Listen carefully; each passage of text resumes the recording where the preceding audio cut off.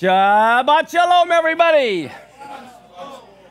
Good to have all of you here locally with us, as well as all of you from all over the United States, all over the world. It's so great to see you. How many of you know this particular day is the Shabbat? It's the day that the Lord has made. Amen?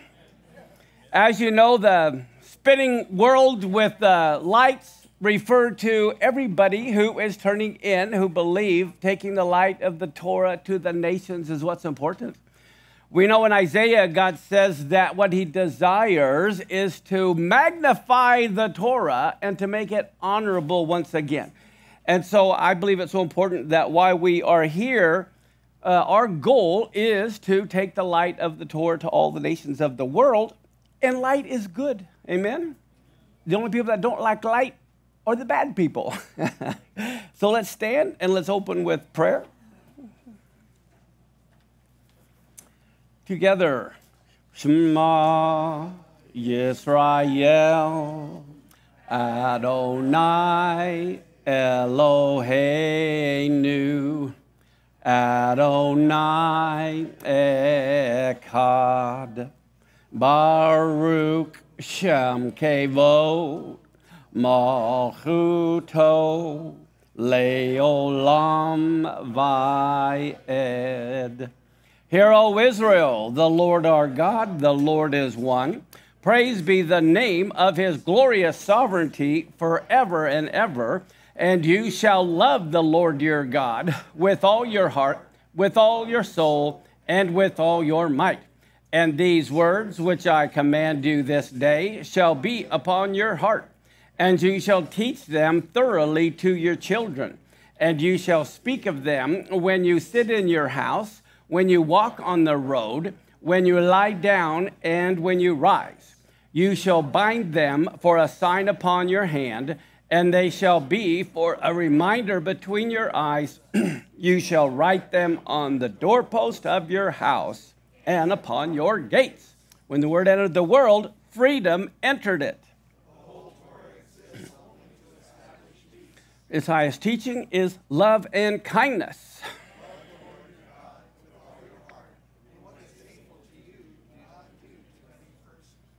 And that is the whole Torah. Go and learn it, honoring one another, doing acts of kindness, and making peace. These are our highest duties. So let us learn in order to teach. It is a tree of life to those who hold fast. All who cling to it find happiness. Its ways are ways of pleasantness, and all its paths are peace. Help us to return to you, O Lord, and then truly shall we return. Renew our days as in the past, the days of our first love. Amen. Together. Our Father, who art in heaven, hallowed be your name. Your kingdom come, your will be done on earth as it is in heaven. Give us this day our daily bread, and forgive us our trespasses, as we forgive those who trespass against us. Let us not enter into temptation, but deliver us from evil. For thine is the kingdom, and the power, and the glory, forever and ever. Amen. Modeh ani lefaneka, melekai vikiyam, Shahekazarta bi nishmati bakemla rabah emunateka. Thankful is what I am before your face, O King, living and eternal, for restoring my soul within me with compassion. Great is your faithfulness. Amen. Turn to someone, say Shabbat Shalom, and have a seat.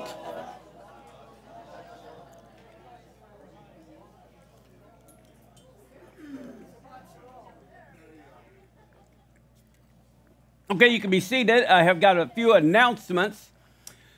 Today, at 2:30, we will have the Torah Club right here in the office.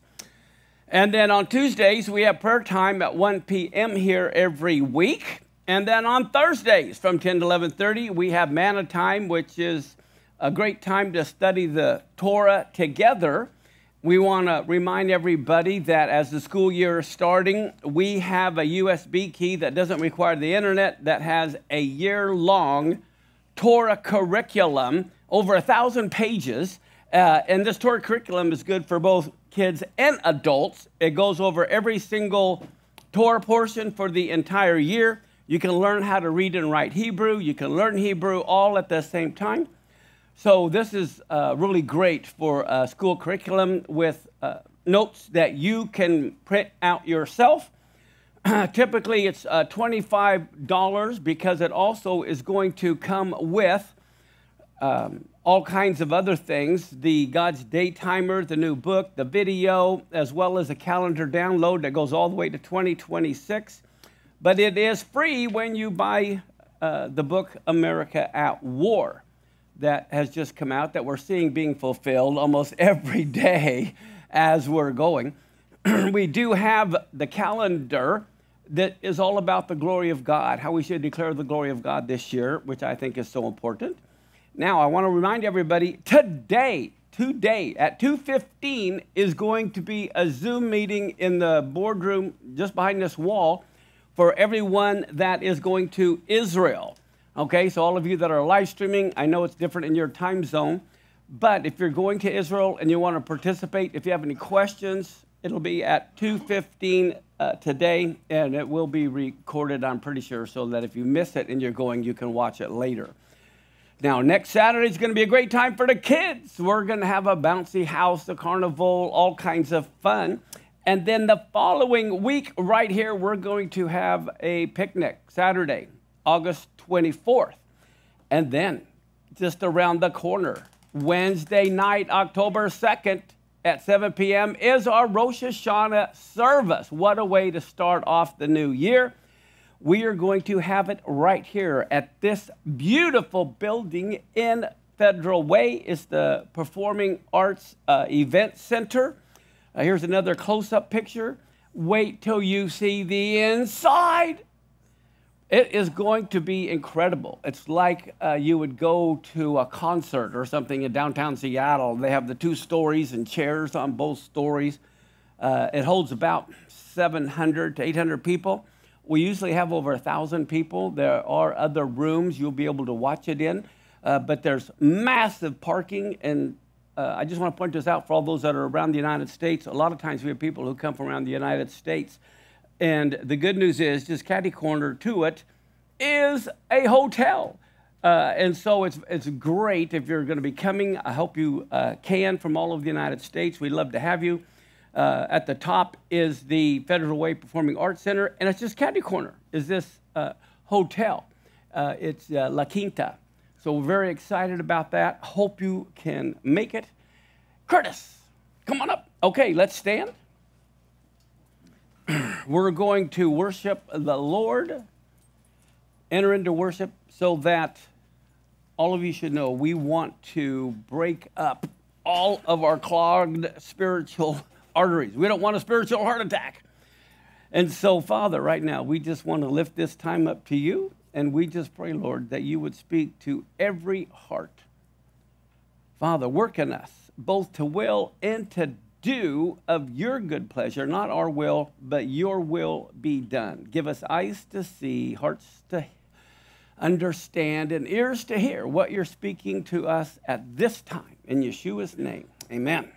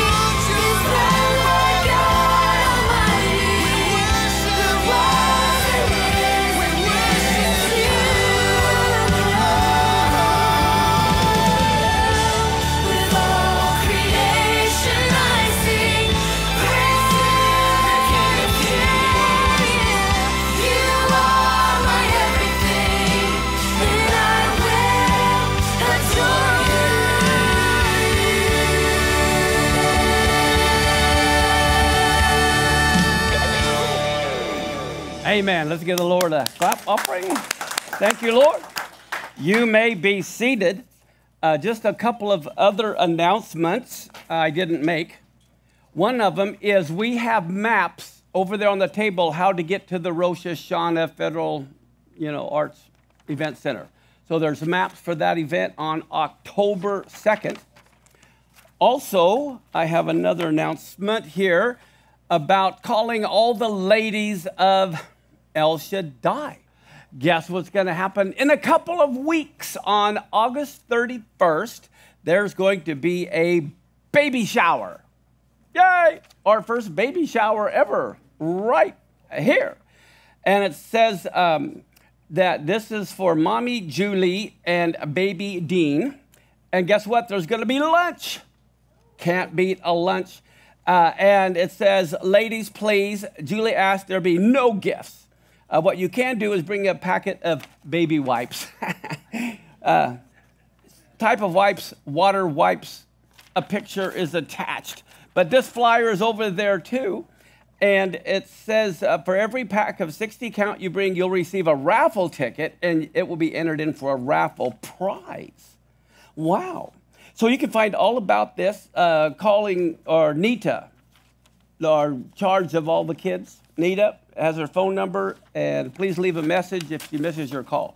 So that's the other thing that is going on. And we just received our 3rd edition of God's Day Timer. I'm really excited about this book. If you haven't got it, it's a must read if you want to understand El Shaddai Ministries, if you want to understand God's calendar. So anyway, this is now available in our store and on Amazon. Okay, is everybody ready? And we start with, what does that say? Shabbat Shalom. Exactly right. And guess what? We're beginning the book of Devarim. Not Deuteronomy. It's really known as Devarim. And what does Devarim mean? These are the words. Here you have. Can anybody read that? I really helped you here with the vowel points. Ha. Okay, this is the hey. Ha is the word the. And then the dalet. Oh, I shouldn't have said that. Anyway, the dalet is the D. And then what's that next letter? Bait, but it doesn't have the little white dot in the middle, so it has a V sound. Okay, dev, and then what's that letter? The resh, or the R sound. Devar, and then the M is the M. Devarim. All right, I want you to be able to slowly learn Hebrew, which means the words. These are the words that God spoke in the wilderness. Now, let me begin with this. How many have ever heard the words, it is of the Lord's mercies that we are not consumed, because his compassions fail not? Does anyone know what book of the Bible that is in? What? Lamentations. Can you imagine? They're lamenting the destruction of the temple. They're lamenting the destruction of Israel, of Jerusalem. And yet they're saying, good thing the Lord's merciful. I mean, wait a minute. How many of us have experienced like total destruction and then we've got mad at God? Why did you do this?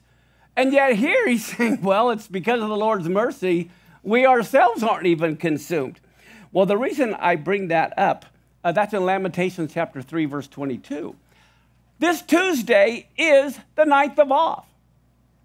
All right. Who has never heard of the month of Av or the date 9th of Av?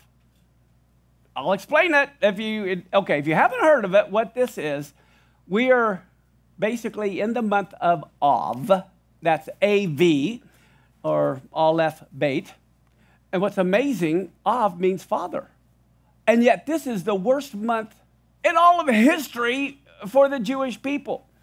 It was on the 9th day of the month of Av, which is next Tuesday, to get an idea when it is on our calendar, that the 10 spies brought the bad report.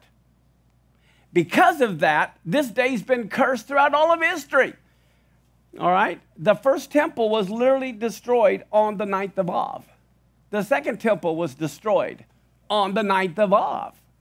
Okay, all the Jews were kicked out of England in 1290 on the 9th of Av. All the Jews were kicked out of Spain in 1492 on the 9th of Av. World War I started on the 9th of Av. Hitler's proclamation to kill the Jews happened on the 9th of Av. Does anyone see a pattern? Okay. God says that, I think it's in Zechariah 8, this day there has been a fast day, a mourning day for 2,500 years. And there's a prophecy that some year, this day is going to turn from a fast day to a day of rejoicing. Now, unless you know when that is, you'll never know if that prophecy is fulfilled. Okay? What could that mean? We don't know what year it's going to happen. But we know the 9th of Av is next Tuesday. Could Israel be attacked next Tuesday and they decisively win, which will turn it into a day of rejoicing? Okay, so that means we need to know when the 9th of Av is to know when maybe Iran may attack or Hezbollah. You following me? This is why you have to be on God's calendar, which is why we have a calendar, so people can track prophecy. That's what it's for. So the whole book of Deuteronomy takes place in what time frame? It takes place in 37 days. It starts on Shavuot 1, and Moses dies, which is 30 days, and Moses dies on Adar 7. The same day he was born, on the 7th of Adar, that's when he dies. So what he's doing in the book of Deuteronomy is at the end of the 40 years of wandering, Moses is about to die, and he summarizes the last 40 years. He says, oh, he's got a whole new generation. Everybody has died that he took out of Egypt. Think about that. Everybody's died except for who? Joshua and Caleb. Everyone else is dead. So now he has to present the covenant that everyone heard at Sinai that none of them heard. He's kind of summarizing everything before he goes. This is a new generation that's going to take the promised land. And so let's look at what he's really going to be talking about here in just a moment. Let's begin with Deuteronomy 1. It says, these are the words that Moses spoke to all of Israel on this side of Jordan in the wilderness. Now, how many of you know words are important? I mean, think about it. In John 1:1, in the beginning was the Word was with God, and the Word was God. Do you realize, how did God create everything? By words. His speaking words, and guess what?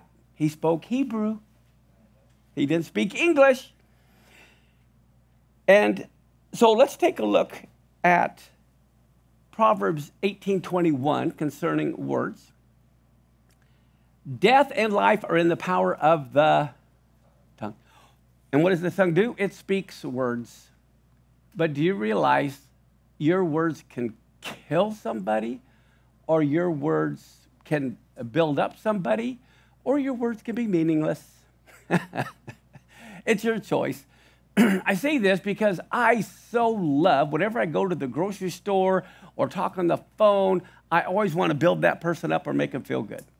My goal is not always to get accomplished what I need to get accomplished. Okay, like at the store, I'm not there just to get my stuff and to get out. I'm there to try to brighten someone's day.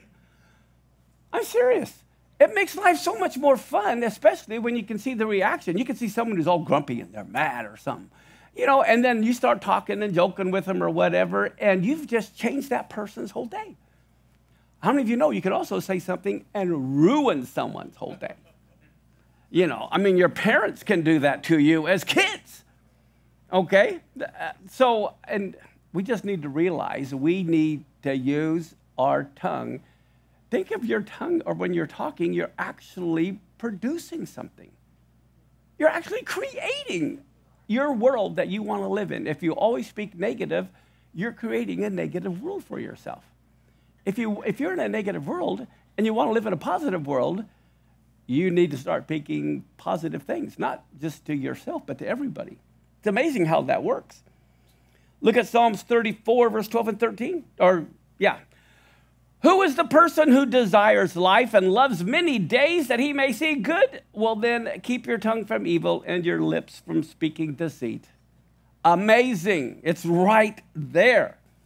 Look at Ephesians 4:29 and 31. Let no corrupting talk come out of your mouths, but only such as is good for building up, as fits the occasion, that it may give grace to those who hear. Let all bitterness and wrath and anger and clamor and slander be put away from you, along with malice. How often do we hear people that are just negative? They speak negative. I remember, boy, it was 50 years ago, a long time ago, there was a book written by a gentleman named Charles Capps, and it was all about, the tongue, and it was a great book. Now, when you think about evil speech, which is known as what? Lashon hara, the tongue that is evil, throughout the 40 years of wandering, the Israelites had constantly blamed Moses because of their wilderness experience. And in the end, they needed to face the hard truth. It wasn't Moses' fault. It was their fault.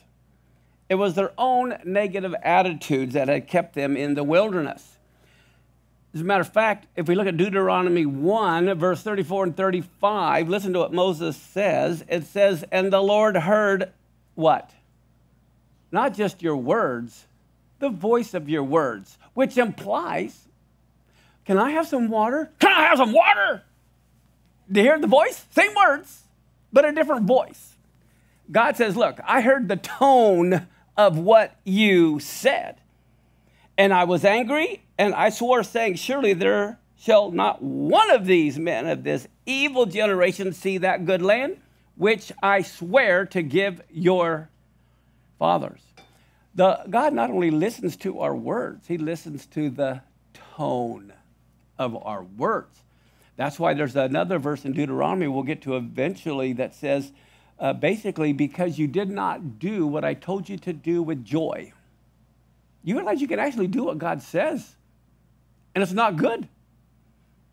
How would you like, you tell your teenage son to dump the trash? I ain't gonna do it, okay, fine. And he grabs it. And he does it, and it's like, oh, well, no, thank you. Okay, so it's not just doing the commandments. You have to do them with a happy face. Okay, let's look at Deuteronomy 1, verse 2 and 3. It says, there are how many days' journey? It was only 11 days from where they were to Mount Sinai. That's all it was, 11 days. And it came to pass in the 40th year, wow, in the 11th month, on the first day of the month, Moses spoke to the children of Israel according to all that the Lord had given him in commandment unto them. Wow. If you remember, they had traveled 3 days. They only had 7 days to go, and they're there. And oh my gosh, look what happened. Okay, so the key thing about Deuteronomy, I'm going to kind of go over the whole book as a summary, and then we'll look at it chronologically. But there are key words in the book of Deuteronomy. And one of the key words is the word covenant. The word covenant appears 26 times. What is another important word? Love. Love appears 21 times. The word remember occurs 14 times. And then don't forget appears 9 times, which basically means remember, for a total of 23. And then we have the word Shema, which means what? Hear and obey. So often we tell our kids to dump their trash, and they go, I heard ya, I heard ya. And you go, I don't want you to hear me, I want you to do it. Then, as a matter of fact, it occurs 18 times also.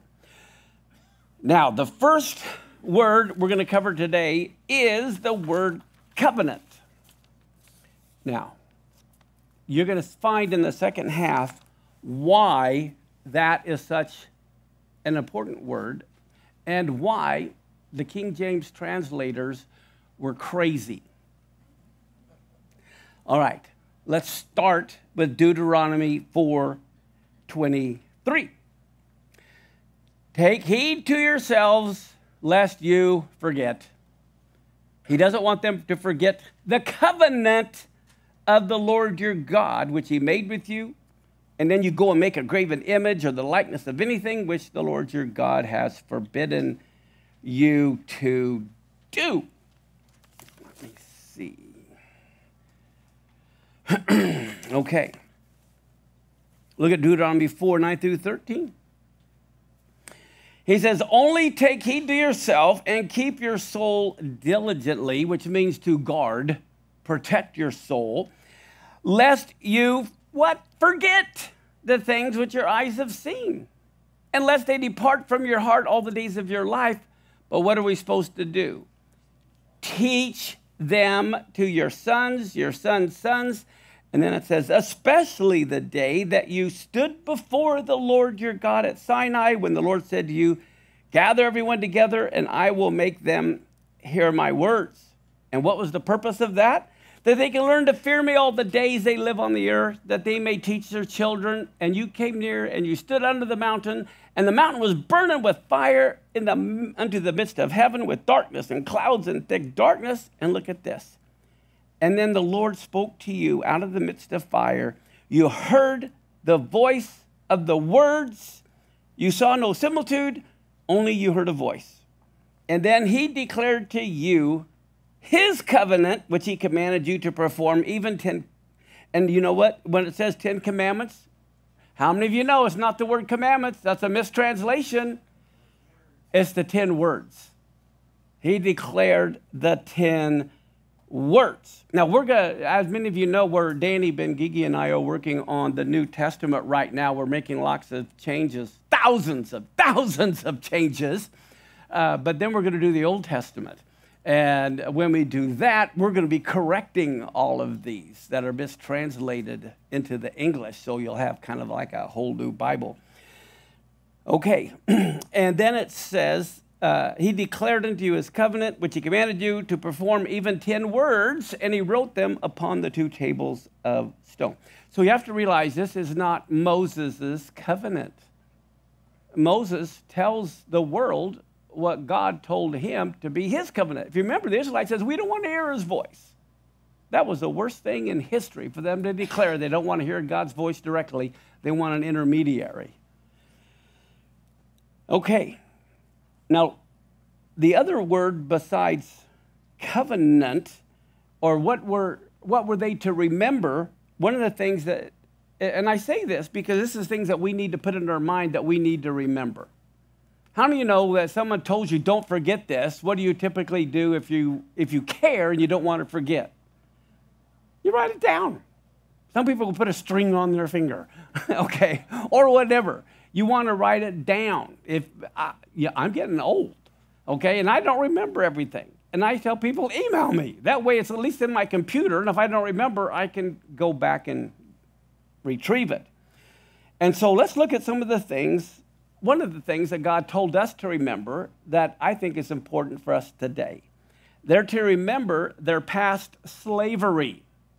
So often we don't remember our past. I mean, some people, they get out of drugs or alcohol or whatever, and they don't remember how hard it was, and so they end up going back to it. It says in Deuteronomy 5:15, I want you to remember that you were a servant in the land of Egypt, and it was the Lord your God who brought you out of there with a mighty hand, a stretched out arm. Therefore, the Lord your God commanded you to keep the Sabbath day. All right, so we're to remember that we were at what time slaves, and we're to remember the Sabbath day because God redeemed us. The other thing we're to remember, or they were to remember, was their great deliverance. Look at Deuteronomy 7:17 through 19. God says, if you say in your heart, well, these nations are more than I, how can I dispossess them?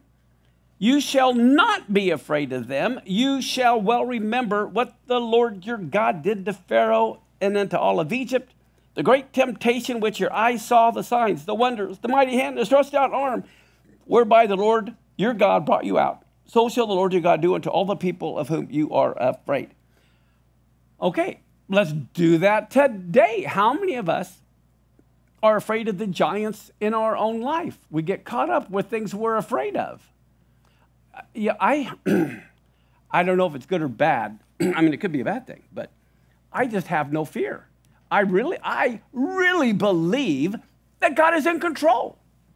Now, I will never put myself in jeopardy or do something to test the Lord, but I am so convinced if it's not my time, it's not going to happen. And if it is my time, there's nothing I can do about it. Does that make sense? Many of you know I've told the stories. I've almost died about 10 times. I've had guns at my head twice, and they said they're going to blow my head off. Okay? Major car accidents, major medical malpractice.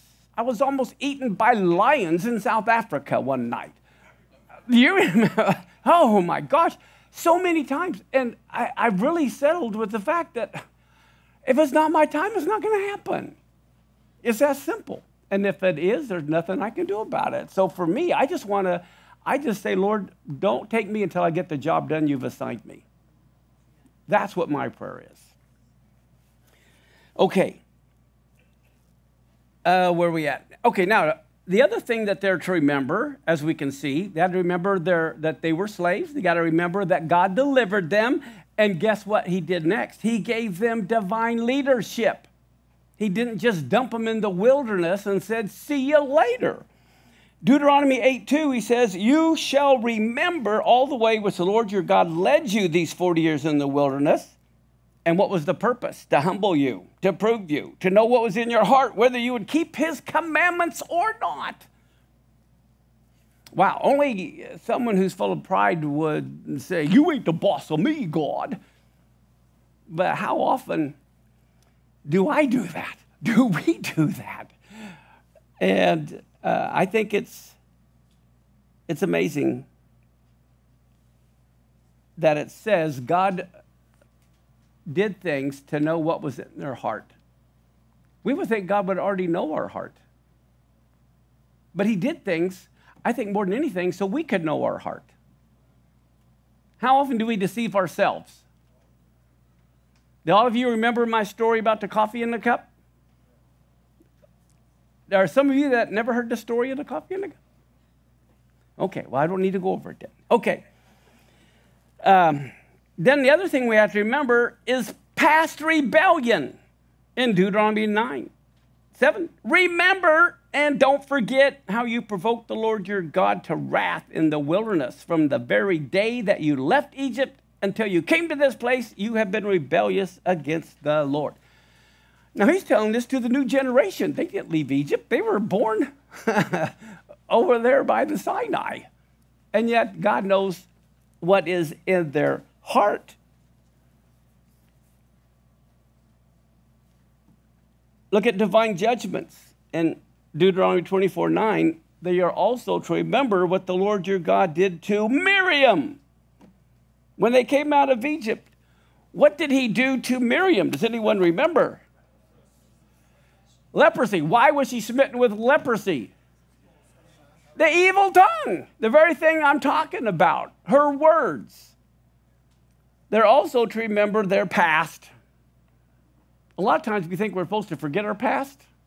Well, sometimes it's important to remember your past because we don't want to repeat it. They say if you forget history, you're condemned to repeat it. Some things we have to remember. Look at Deuteronomy 32:7-8.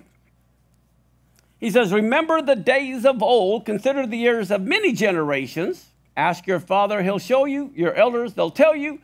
When the Most High divided to the nations their inheritance, when he separated the sons of Adam, he set the bounds of the people according to the number of the children of Israel. Now, when you read that verse, what comes to your mind? There was no Israel. Israel didn't exist. So how in the world, in Genesis 10:11, when he separates all the nations to the 70 nations, there was no Israel? That kind of tells you God knows what he's doing before he does it. Okay?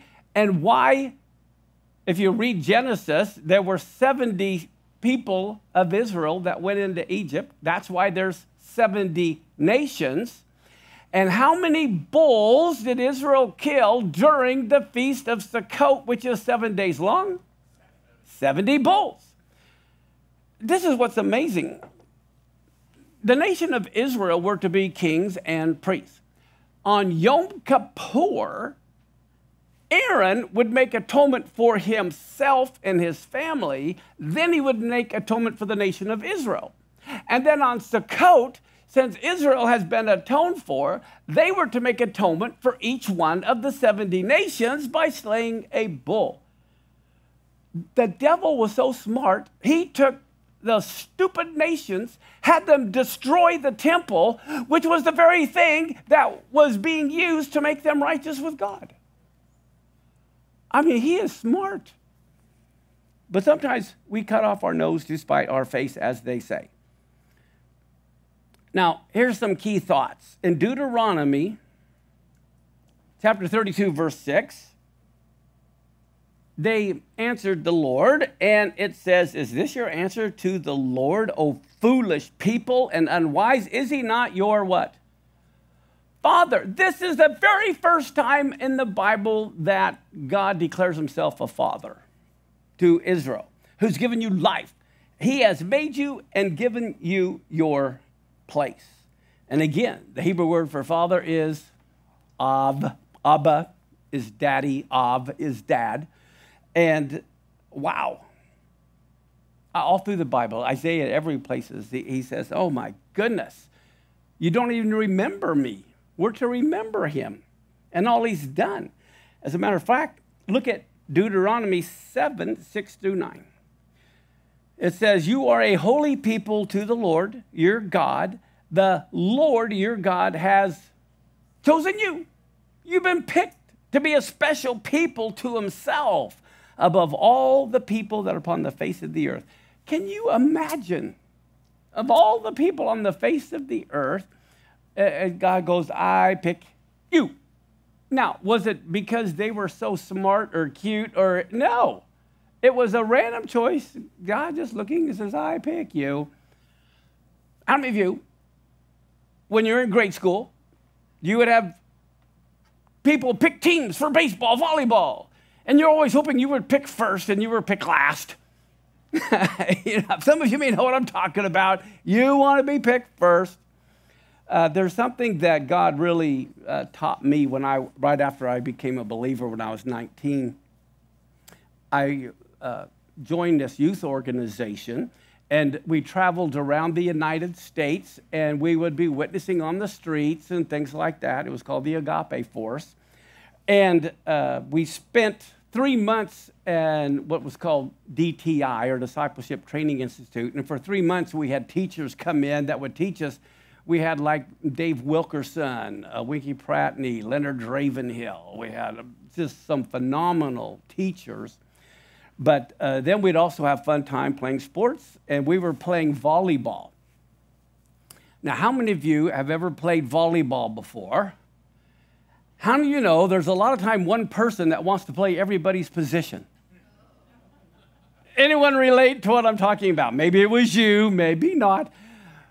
I was that person. I was the person that, why? I wanted to win. And so if there was someone that was too short or not strong enough, I would always run. And I thought everybody would be happy because we won. But they weren't happy because I played their position. So how do you define what makes someone a winner?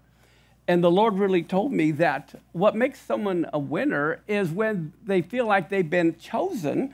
So what God told me is, instead of me trying to win the game, try to make other people feel like they're winners. And so for me, it's like when I would pick teams, the person who was picked last, I would always pick first. And guess what? By picking the person who's always last pick first, even if we lost, they'd go home and they'd be bragging they won because they were picked first. But see, so that my whole life changed after I got saved. It was like, man, it's not about me. What a concept. It's about making the other people feel good, which is why I like making people feel good at the grocery store. Whenever I meet anybody, I smile because it's about making them feel like they're a winner. And if you make other people feel like a winner, you're going to be a winner. So it's not about necessarily winning the game. It's about making other people feel like they are winners. Okay, now, look how this goes. Then it says, the Lord didn't set his love upon you. He didn't choose you because you were more in number than any people, for you were the fewest of all people. It was because the Lord what? He loved you. And because he would keep the oath he swore to your fathers, has the Lord brought you out with a mighty hand and redeemed you out of the house of bondmen from the hand of Pharaoh, king of Egypt. Know therefore that the Lord your God, he is God. He's the faithful God. Now look at this. He keeps covenant and mercy with them that love him and keep his commandments to 1,000 generations. What? There's grace in the Old Testament? There's mercy in the Old Testament?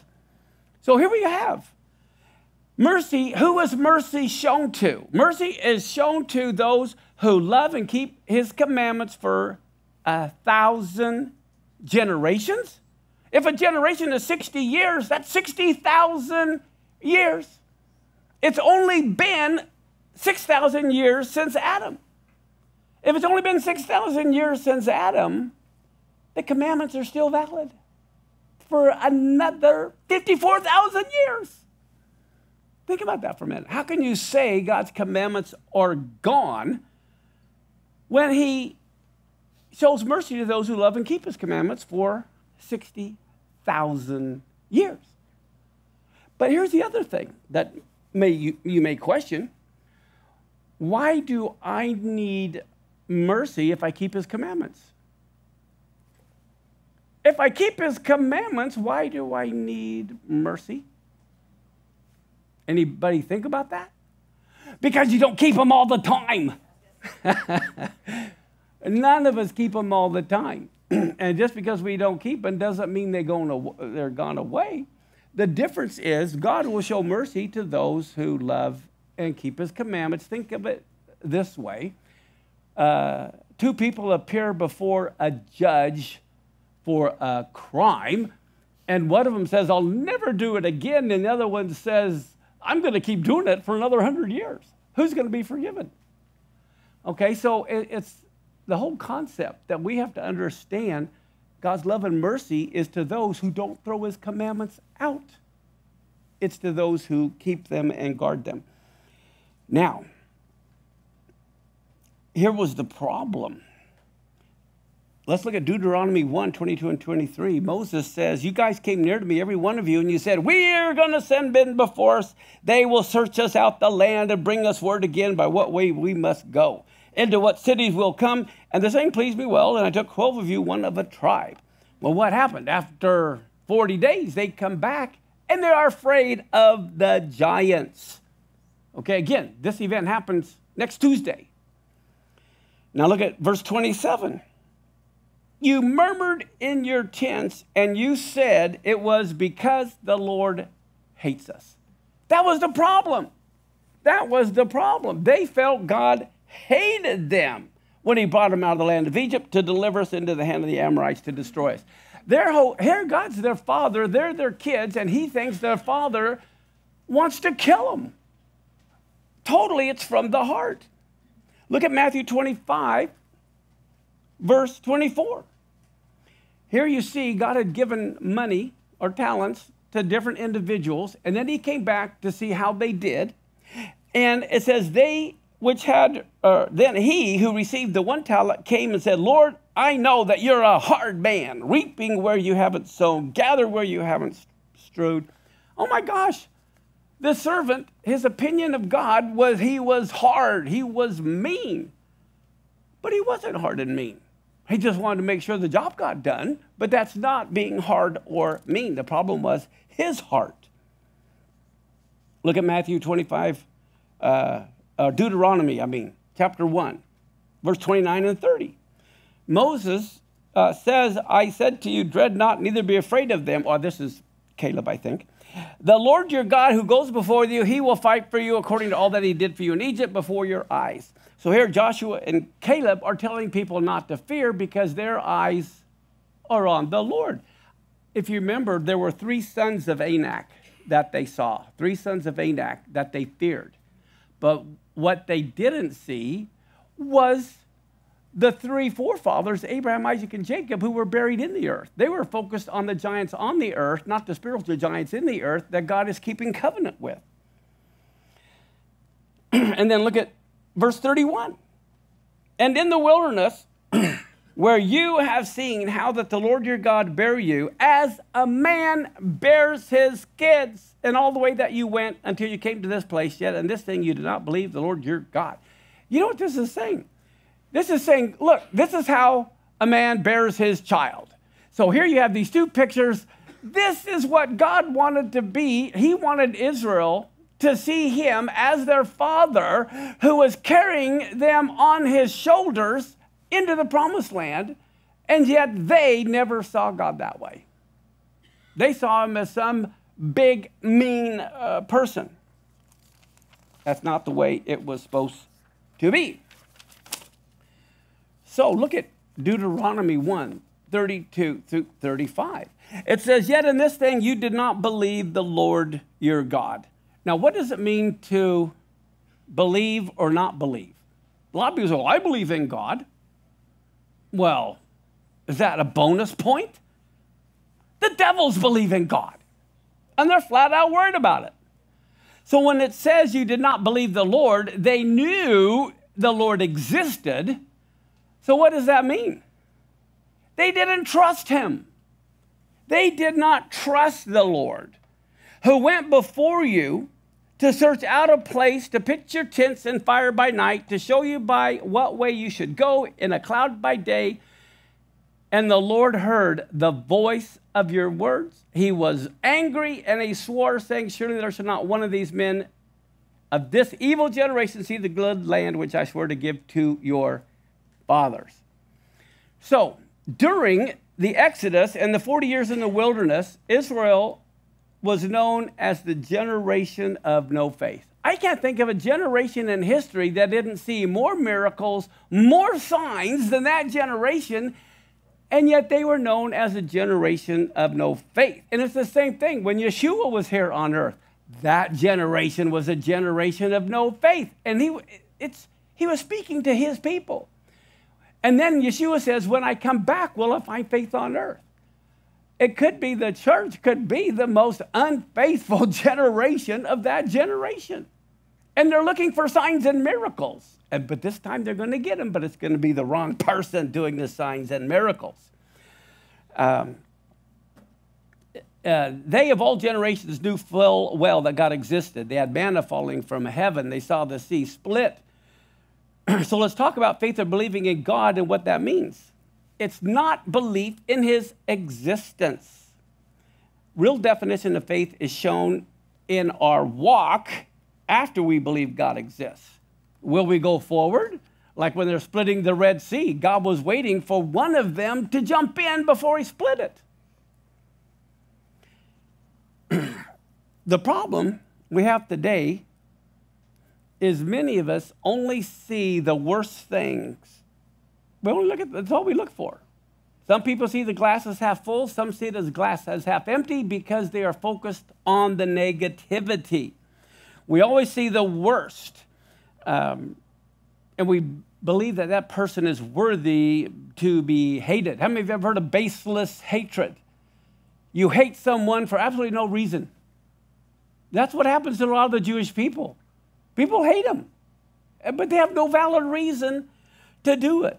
We need to respond with baseless love. We need to show kindness. We need to show care for others. We need to see the best in them and to build others up simply because we can. When you look at the ninth of Av, I have up here on the screen, the first ninth of Av that made history was the sin of the spies, and we see the reason why they didn't believe in the basic goodness of God. And the first temple was destroyed because the people fell into the core sins of idolatry, immorality, and bloodshed because they didn't believe in the basic goodness of the commandments. And then in 90 AD, the second temple was destroyed because of baseless hatred. And this is because they didn't believe in the basic goodness of one another. And so we have to overcome that. And look at this. This is amazing. In Deuteronomy 1:39, he says, moreover, your little ones that you were afraid would be a prey, and your children that this day have no knowledge of good or evil. They're going to go there, and unto them I will give it, and they're going to possess it. Wow. You know, sometimes, and I see this throughout Scripture, it's a pattern we need to learn from. How many of us know, even our politicians, when it comes to the debt, they pass it on to their children and the next generation. And the next generation, we want to send our children to fight our wars. Look at Deuteronomy 1:45. It says, you returned and you wept before the Lord, but the Lord would not listen to your voice nor give ear to you. Wow. Everyone thinks if I cry out to the Lord, he's going to hear me. Well, there's going to come a time when people who think they're believers are going to cry out to the Lord, and guess what? He's not going to hear. Why? He says, because when I called you, you didn't hear. Pretty simple. I think it's amazing that the very generation who was given bread from heaven, water from a rock, had no faith. Now, how many of you know what tribe belongs to the month of Av? What? Simeon. And there's 12 months, there's 12 tribes. The month of unbelief is Simeon. And what does Simeon's name mean? Shema, to hear. And it was the tribe of Simeon who would not hear. So this month, I want you to, every month is a pattern. This is the month of hearing or not hearing. Are we going to hear from the Lord? The Lord speaks, but we don't hear. Just like there's stars in heaven, but if you're among the city lights, you don't see them. And just because you don't see them doesn't mean it's not there. All right? And I've told you before about one of the first houses that we rented when we moved from Kansas to up here. Little did I know, because I didn't know the area, it was like 2 blocks from railroad tracks. And at 4 in the morning, this train is just blaring its horn. And it's like, oh my God, what have I done? But after a week, I didn't hear it anymore. Because I didn't hear it doesn't mean it's not there. I tuned it out. This is the month we have to be careful we don't tune out God, because God is speaking, but we have to get into the wilderness. That's where he speaks to us. You can't see the stars and the city lights. You can't hear God in the midst of all of the audio perversion and everything that's out there. You have to shut your ears to that if you want to hear from God. So believe it or not, this month, practically, as of today, realize we are in the month that we need to be hearing from God, and he is speaking, but have we, just like the radio station, tuned him out, turned to another station? Let's see.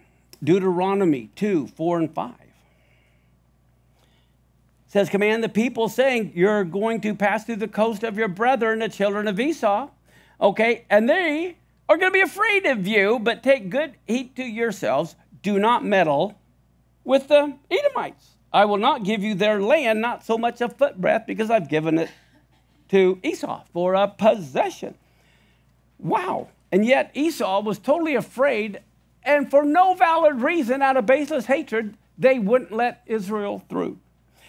Look at Deuteronomy 2:9. And the Lord said to me, Moses, don't distress the Moabites either, because I gave them to Lot. And in Deuteronomy 2:19, he says, when you come against the children of Ammon, don't meddle with them or distress them, because I've given that to the children of Lot. And so one of the things that I think is so important, how many of you know we're in a war? Spiritual war. But guess what? Pick your battles. There's so much that is so insignificant. Who cares? And we're battling over things that have no importance. Look at Deuteronomy 2:10. I'm talking, how many of you know Israel was afraid of the giants, right? Well, guess what? Esau faced giants, and they won. Ammon and Moab both faced giants, and they won. And God gave them their land. Why wouldn't he give the sons of Jacob their land as well? Deuteronomy 2:10, the Amines dwelt there, a people great and many and tall, just as tall as the Anakims, which are also counted as giants, but the Moabites called them Amines. Wow, they conquered the giants. And look at Deuteronomy 2:12. The Horims also dwelt in Seir before time, but the children of Esau succeeded them when they had destroyed them from before them and dwelt in their stead. And then the Ammonites also conquered the giants in Deuteronomy 2:20. It says that also was accounted a land of giants. Giants dwelt there in old time, and the Ammonites called them Zamzumims, a people great, many, and tall as the Anakims, and the Lord destroyed them. So he's saying, look, guys, the Lord destroyed all of these other people who are evil. Why would you not think he would take care of them? And then I will close with this. Today is called the Shabbat Chazon, which means the Sabbath of vision, which is always right before the 9th of Av. And look at Isaiah 1:1-4. Here we have the vision of Isaiah, the son of Amos, which he saw concerning Judah and Jerusalem in the days of all of these kings. And he says, hear heavens and listen earth, the Lord has spoken. I've nourished and brought up children, but they have rebelled against me. Here the ox knows his owner, the donkey his master's crib, but Israel doesn't know. My people don't consider. O sinful nation, a people loaded with iniquity, a seed of evildoers, children who deal corruptly. They've forsaken the Lord. They've despised the Holy One of Israel. They are estranged and gone backwards. We do not want to be a repeat of that generation. The time of Yeshua was a repeat of that generation. And Yeshua says when he comes back, will there be another repeat of that generation who want to do away with all of his commandments? So let's stand.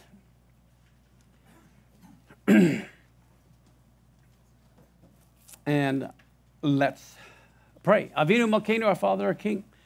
We do not want to be rebellious children. We want to be good children. We're all at a different stage in life as far as how long we've been believers. But Father, I pray that each and every one of us would have the heart of a child again, and we learn just to trust you with all of our heart, mind, soul, and strength.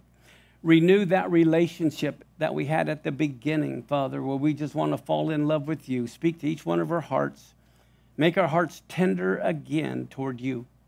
And Father, we want to thank you right now for all those that are here locally, all those from around the United States that are tuned in, all those from around the world that are tuned in. We know you said you wanted to magnify the Torah, make it honorable once again. Father, thank you for all those who give into your ministry here at El Shaddai, because that's what we want to do. We want to make people just fall in love with you again. In Yeshua's name, amen. Together, blessed are you, Lord our God, creator and king of the universe. You have blessed us with your Torah of truth. You have blessed us with the whole counsel of your living word by the power of your Holy Spirit through the completed work of Messiah, Yeshua. You alone have planted among us life eternal. Blessed are you, Lord.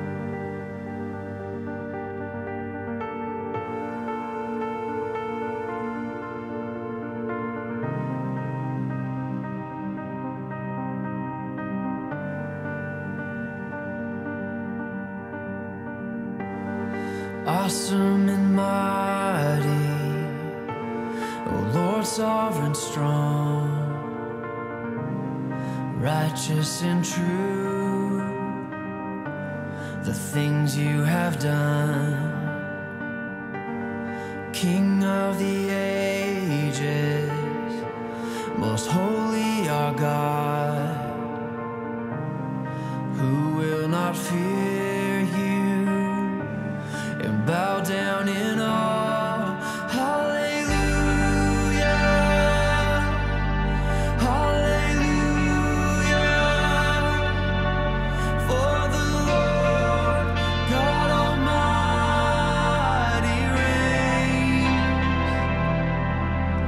Yes, he reigns. Oh, he reigns.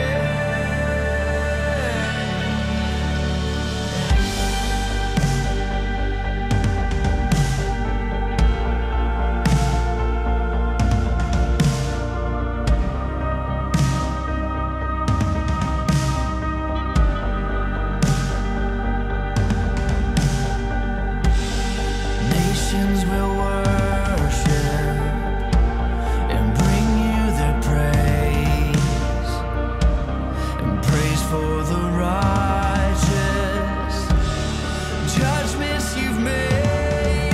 Hallelujah,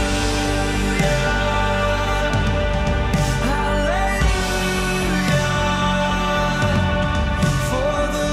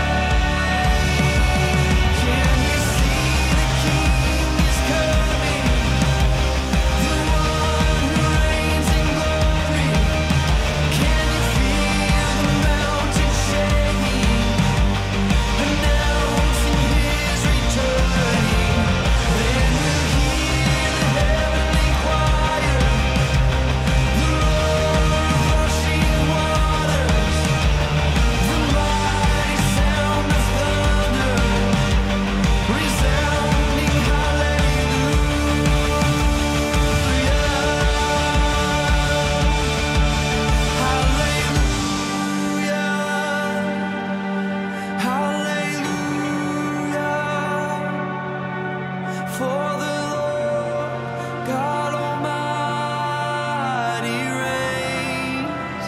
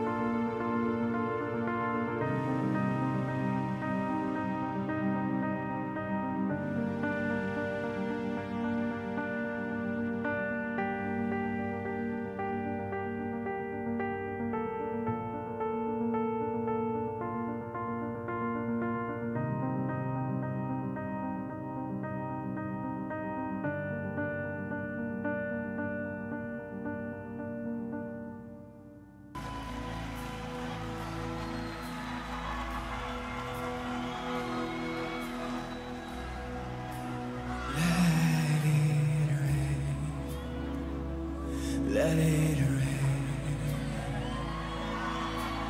Open the floodgates.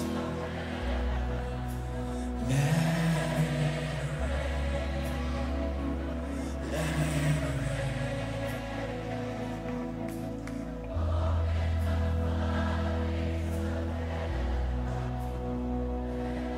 Feel the rains of your love. Feel the winds of your spirit. Now the heartbeat of heaven that is here. I feel the rains of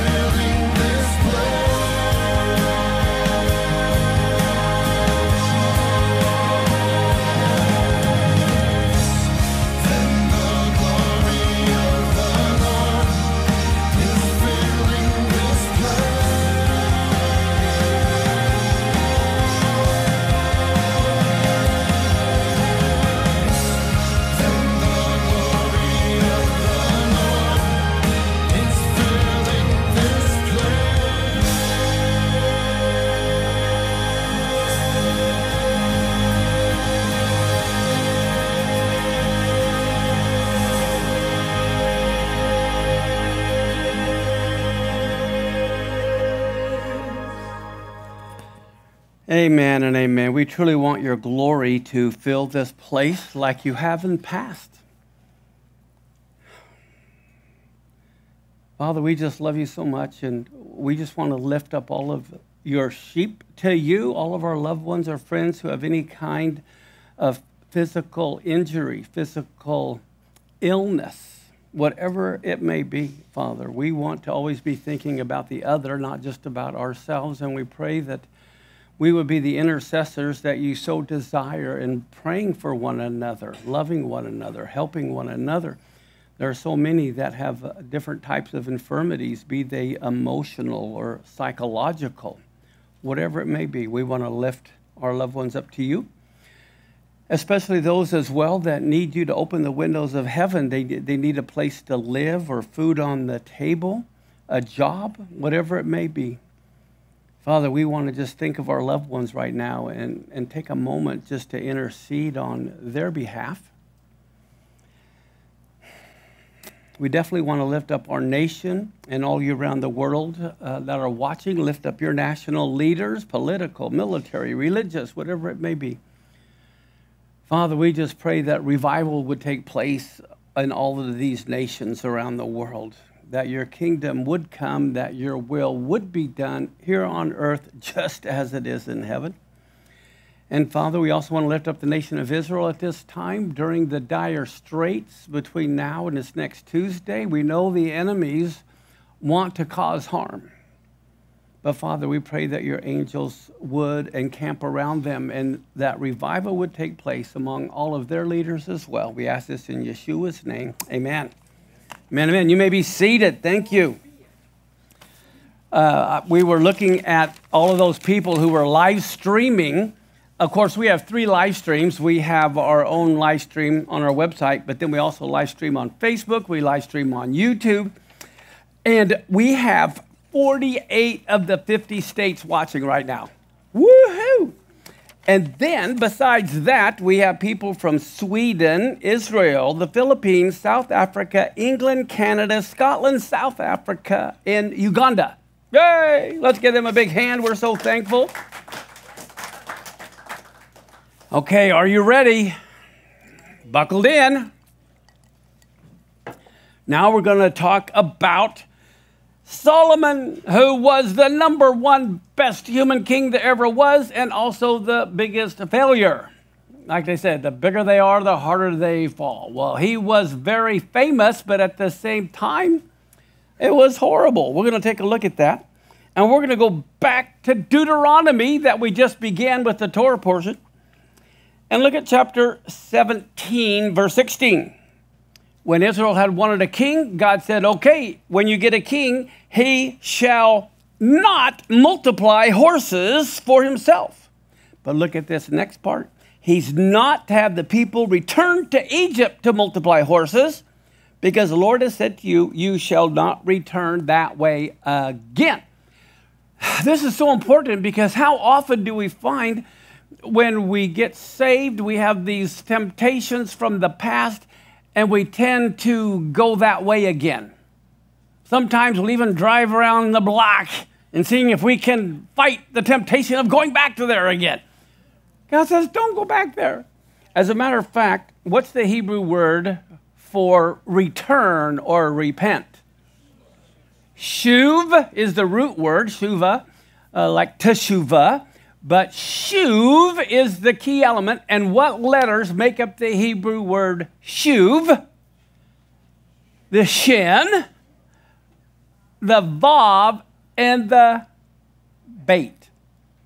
Now, the shin means to destroy, to consume. The vav is connecting that to something, and the bait is a house. The key to repentance is to burn the house down. So you can't go back to it. The problem is we don't burn the house down. We take our sins, put them in jail, and go visit them. It doesn't work that way.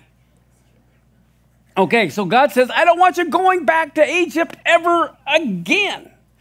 Well, here we go. I got this nice little picture. Let's see how Solomon did.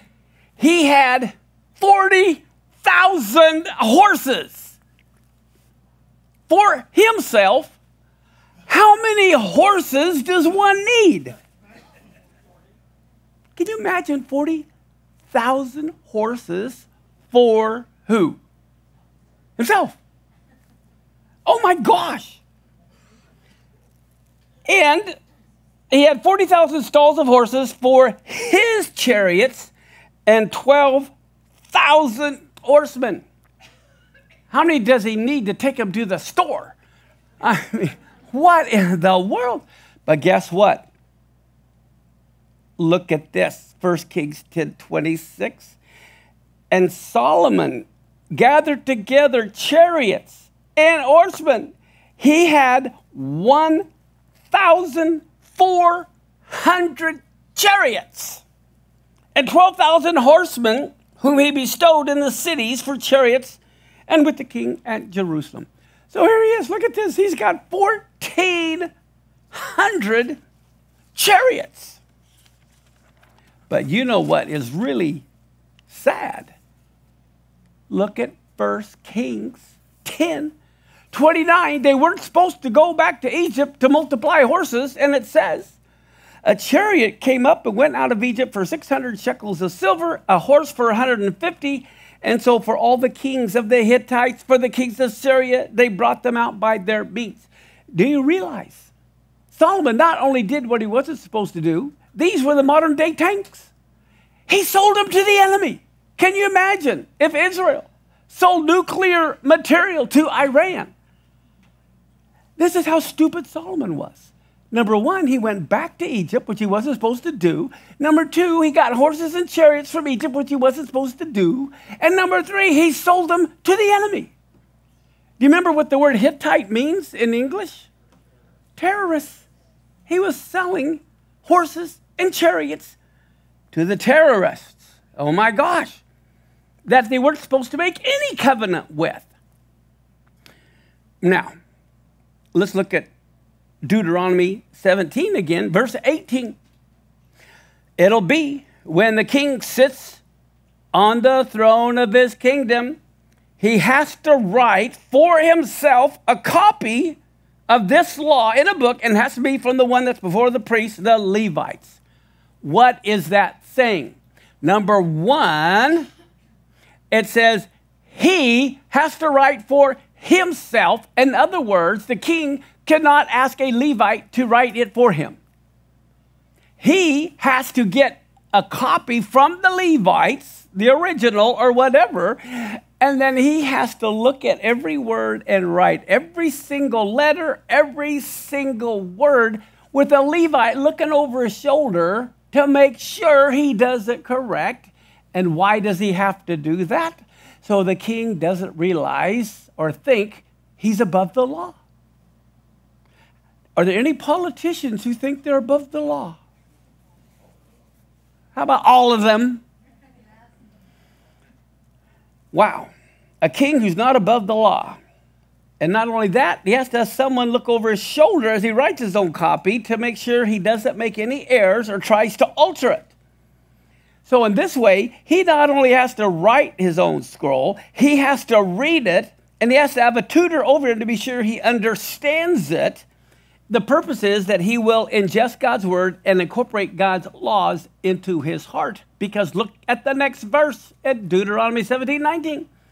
He's got to carry it with him everywhere he goes. He has to read it all the days of his life, that he may learn to fear the Lord his God, be careful to observe all the words of this law and these statutes, so his heart is not lifted up above his brethren, so that he doesn't turn aside from the commandments to the right hand or to the left, that he may prolong his days in his kingdom, he and his children in the midst of Israel.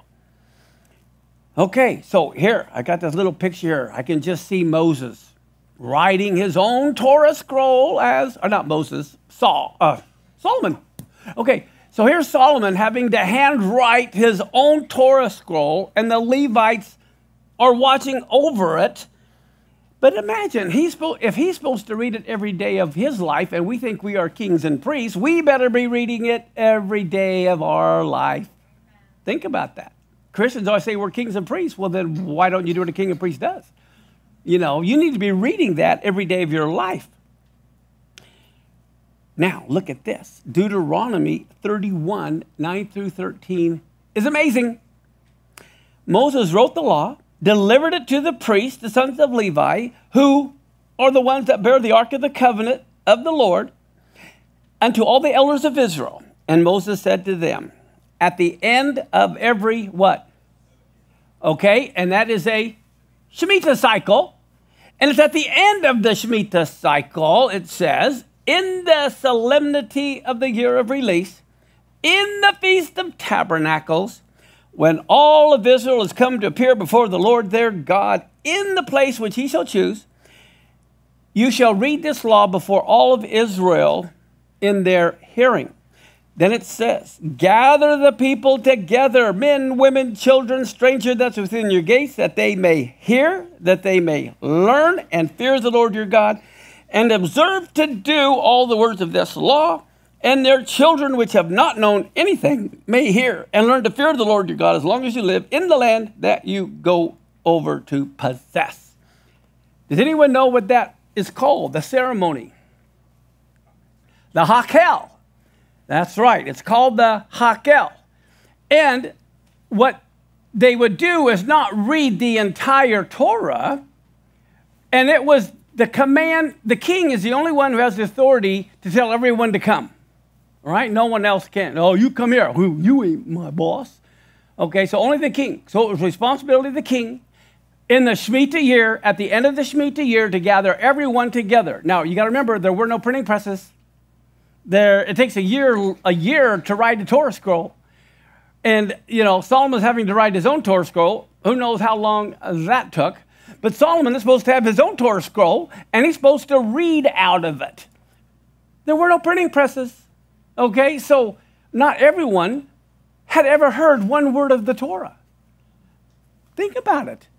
The only way they would know what God said was unless they went to a Levite who happened to have a scroll, or a priest, or hear it from the king every 7 years.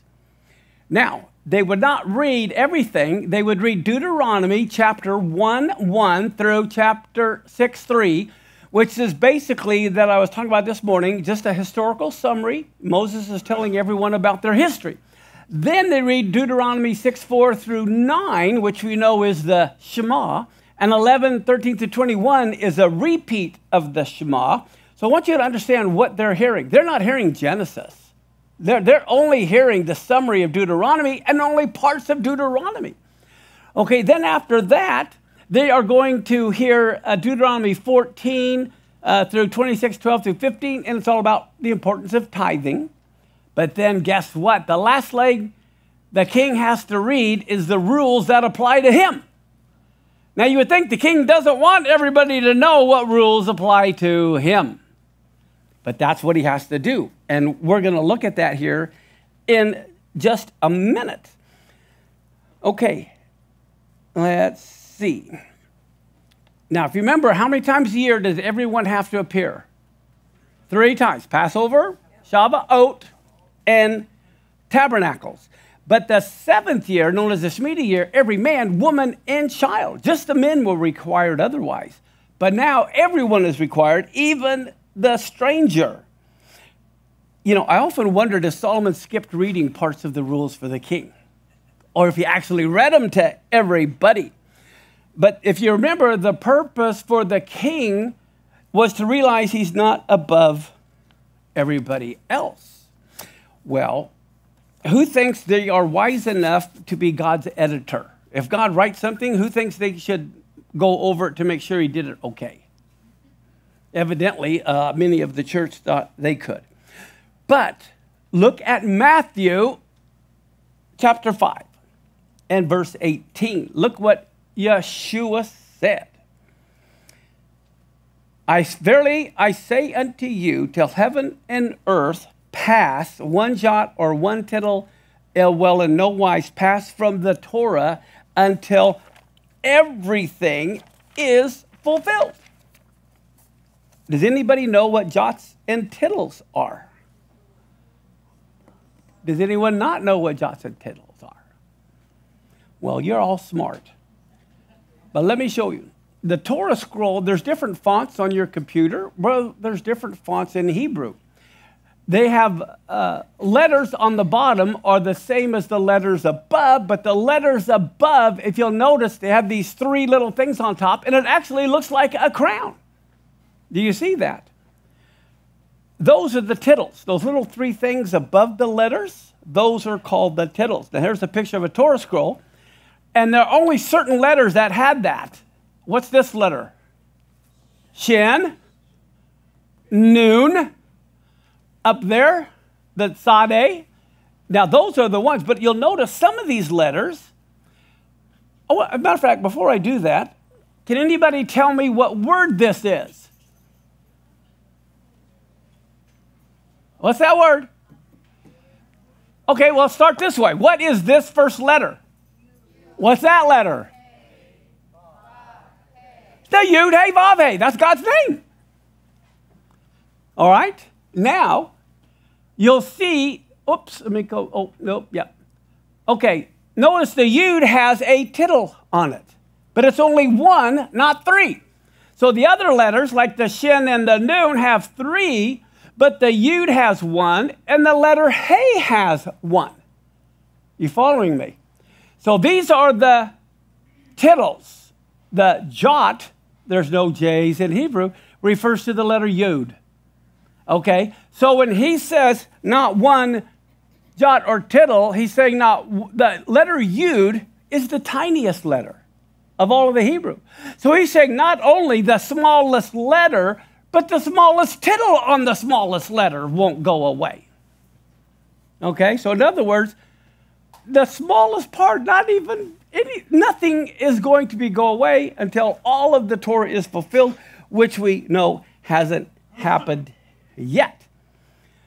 Now look at Deuteronomy chapter 17, verse 17. Well, guess what? That is what the king had to read every 7 years. Now, how long was Solomon king? 40 years. That means at least 5 times minimum he read this. Okay? And he has to read it in front of everybody. But guess what the sages say happened?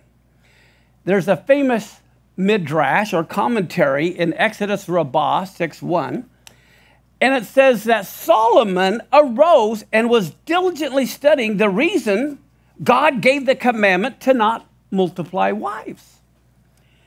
And he said, well, wasn't it to just keep his heart from turning away or being lifted up? He goes, well, because I'm so wise, I can multiply my wives and my heart won't turn away.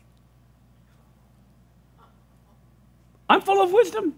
That won't affect me. Therefore, I can multiply wives because the reason is so my heart doesn't turn away. I'll make sure it doesn't so I can have multiply wives. That was his reading, his thinking. So in all of his great wisdom, Solomon supposed he understood the reasoning behind the commandment, thinking, well, if I can just keep my heart from going astray, I'm free to multiply wives. Because he thought he understood the principle of the Torah, it meant he didn't need to obey the literal meaning of it, which is what much of the church thinks today. But get a load of this. Let me show you. Here we go. This is, and he shall not multiply wives. Okay? And I want you to notice, how many of you know that no in Hebrew is what? Lo. Lo is no. And no or lo is spelled with, this is and, no, or and not, multiply wives. Lo means no. Now, does everyone hear the word lo? You don't see the difference if you are reading it. You only see the difference. If you're speaking it, everyone hears lo. They think that means no. But if they're looking at it, they can tell something is astray if it has the letter hey instead of aleph. This also says lo. But the Bible said no, which is lo with an aleph, But when Moses wrote it, he changed the aleph to the letter hey. So watch what happens. You can go to Google and search this. Lo, which means no, says, and he will not have many wives unless his heart goes astray. But when Solomon wrote it with, you can see the lo, see that? The lo and no. But now we're going to switch it to a hey. And now it says, and he will have many wives and his heart won't turn away. So just by switching the aleph to a hey, it changes the meaning. And the sages say that Solomon changed the letter aleph to the letter hey. Well, and you see the letter, the hey and the aleph, the only difference? Well, look what's next. What is next? The letter Yud. And they say that the Yud went up to heaven and said, Lord, Solomon has just changed a letter, and basically, I'm next. And if he changes that letter, maybe he's going to get rid of the smallest little letter as well. And God replied, Solomon and 1,000 like him are going to pass away, but the smallest tittle will not be erased from you. This is why most Christians don't know, but in Matthew 5, when he said that, everybody knew he was talking about Solomon. That midrash was written a long years before Yeshua ever came. That has been around forever, that commentary, because Solomon multiplied wives. And so when he said that, everyone knew, oh my gosh, when he said that not one jot or tittle will pass away, he's talking about King Solomon. Okay, now, look at 1 Kings 11:4. It came to pass when Solomon was old that his wives turned away his heart after other gods. So the story, this midrash is teaching this. Well, guess what it says then in the midrash that was written over 2,000 years ago? It says it would have been better for Solomon to clean sewers than to have this verse be eternally written of him. Wow. Well, in Christian theology, we've erased whole sentences and chapters of the Torah because we've assumed ourselves to be wiser than the Torah. We've taken our cues from King Solomon rather than King Yeshua. And if that's true, it would also be better if the church cleaned sewers rather than play at theology, which is where we get replacement theology from.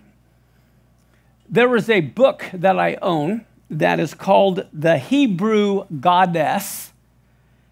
It's by Raphael Patai, and it was published by Wayne State University Press, and it states on page 50. Now, this is a Jewish guy rewriting about history, and listen to what he said. He says that, how long did Solomon's temple exist? It was about 370 years. It says that of the 370 years during which Solomon's temple stood, of the 370, at least 236 of those years, or 2/3 of the time, there was a statue of Asherah in the temple. They were not to make an Asherah idol, and it was in Solomon's temple for 236 years of the 370 years. That is amazing to me. So, I only have one more teaching on Solomon, and then the next week we'll start the Song of Songs. I just have to show you this other thing on Solomon. But so far, let's summarize what we've learned. In spite of being beloved by God, God called Solomon his beloved. He was blessed by God. He was given abundant wisdom. He was given fame. He was given fortune. He was given power. He was given authority. And how did Solomon thank God for giving him all of these gifts? He went against everything God required as a king. He multiplied wives. He married strange wives. He multiplied silver and gold to himself. He multiplied horses to himself. He built altars to pagan gods, thousands of them. He was the first king of Israel to sacrifice his own children to Molech. He was an arms merchant selling arms to the enemy. He took all the credit for the building of the temple. He tries to give away part of the promised land. He lifted his heart above his brethren, and he thumbed his nose at God twice.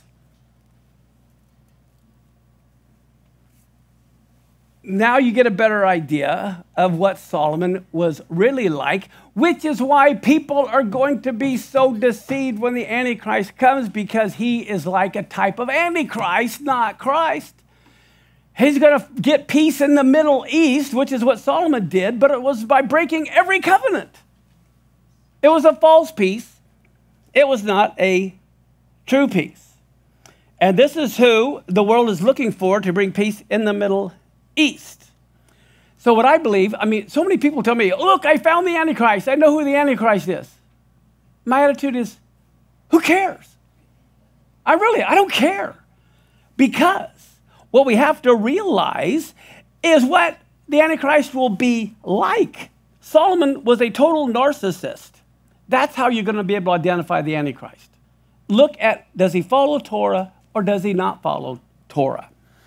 Now, to give you an example of how bad things can be, now, I'm going to show some big errors in the King James Bible, and I'm very sorry for those King James only, but now that we've gone through the first half of the teaching, let me show you some things on your notes.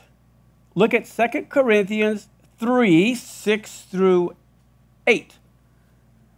Let me show you it first up here. Look up here at the screen. And it says, who also hath made us able ministers of the New Testament. Wait a minute. There was no New Testament at this time. That's completely wrong. How can King James call it the New Testament? It's the New Covenant. It's not the New Testament talks about the New Covenant. But here it puts of the New Testament, not of the letter, but of the Spirit. For the letter killeth, but the Spirit giveth. But the ministration of death, written and engraven in stones, was glorious, so that the children of Israel could not steadfastly behold the face of Moses for the glory of his countenance, which glory was to be done away. How shall not the ministration of the Spirit be rather glorious? Horrible translation. If you look at the notes, this is basically what it's going to be in the New Bible we're coming up with. We got rid of all the haths and bringest and broughteth and boldeth. We got rid of all that. So we have, who also has made us able ministers of the new what? Not New Testament, the New Covenant, not of the letter, but of the Spirit. For the letter kills, but the Spirit gives life. But if the ministration of death, written and engraved in stone, was glorious, so the children of Israel could not steadfastly behold the face of Moses, not for the glory of his countenance, but for the glow of his countenance. I showed you his face was glowing in Hebrew, which glory they have, which was to be done away, which is really the heart and the tone of that is horrible. It's better translated as the glory was not to be standing forever. However, how shall not the ministration of the Spirit be rather glorious? So as I showed you before, it was talking about the first covenant. It was glowing. Well, how much more glowing will the new covenant be? Now, if you look at 2 Corinthians 3, 9 through 11, I have it up here as well. Look at this first. These are the King James that we're changing. They say, if the ministration of condemnation be glory, much more doth the ministration of righteousness exceeded glory. For even that which was made glorious had no glory in this respect by reason of the glory that excelleth. For if that which is done away was glorious, much more that which remaineth is glorious. Now look how much better it is on your notes. Verse 9 through 11, for if the ministration of judgment, which referred to the first covenant, is glorious, how much more does the ministry of righteousness exceed in glory? For how is the glory of the first ministry compared to the value of the weightier ministry? For if that which is short-lived was glorious, how much more that which is eternal is glorious? Now, do you see how that looks so much better than this, and it makes more sense than this? And then we go to the next one, verse 12 through 14. Look what they did again. It says, seeing them that we have such hope, we use great plainness of speech, not as Moses, who put a veil over his face, that the children of Israel could not steadfastly look to the end of that which is what? Abolished. But their minds were blinded until this day. There remains the same veil, untaken away in the reading of the Old Testament. Now you hear about, oh, it's taken away in the reading of the Old Testament. What comes to your mind? When they read the entire Old Testament, that's not what it says. The veil is done away in Christ. Here's how it should read on your notes. Seeing then that we have such hope, we use great plainness of speech, not as Moses, which put a veil over his face, that the children of Israel could not look steadfastly, look to the end of that which is what? Not abolished. The word is finite. But their minds were blinded, for until the same day the veil remains untaken away in the reading of the Old Covenant, not the Old Testament, which veil is done away with in the Messiah. And so let's look at this here. 2 Corinthians 3:6, it's talk about the New Testament. So we think New Testament and Old Testament, but actually, I have here, their minds were blinded, and then verse 14 we just read, because it's the reading of the Old Testament. So here they got New Testament, Old Testament, but back then there was no Old. Did you know there wasn't even an Old Testament back then? All there were scrolls. There was an Isaiah scroll, a Torah scroll, there was a Jeremiah scroll, they had Esther scrolls. There was no Old Testament. Nothing had been combined until about the 3rd century AD did they even have an Old Testament. How in the world can he say the reading of the Old Testament? There wasn't an Old Testament in Yeshua's day. They were individual scrolls. He's talking about the Old Covenant and the New Covenant. But these are the kind of corrections that we're going to be making. We're going to get rid of all the kill F's and the, view S's. Okay, and so, let's see. And then in 2 Corinthians 3:15 through 18, it says, even to this day Moses is read, the veil is on their heart. Nevertheless, it's in your Bible, it says, when it shall turn to the Lord. We replaced it with Israel will return to the Lord, because they're talking about a people group, not an object. The veil will be taken away, and the Lord is that Spirit. And where the Spirit of the Lord is, there's liberty. But we all with open face, beholding as in the glass the glory of the Lord, we are changed into the same image from glory to glory, even as by the Spirit of the Lord. Okay, does that make sense? So with that said, let's stand.